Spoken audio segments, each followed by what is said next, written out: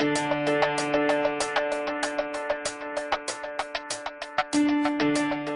processors use various methods to keep our food supply safe. Most often, antimicrobial ingredients are added to inhibit the growth of bacteria such as Listeria, E. coli, and Salmonella. But these preservatives can diminish product quality. A new technology called high-pressure pasteurization, or HPP, is a Canadian Food Inspection Agency approved alternative to additives.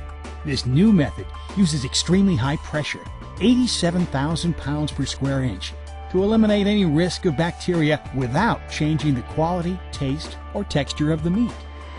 Butterball products are loaded into the high-pressure chamber. The chamber fills with cold water, which surrounds the product from all sides. Extremely high pressure is transmitted through the packaging and the food, inactivating foodborne pathogens and spoilage bacteria.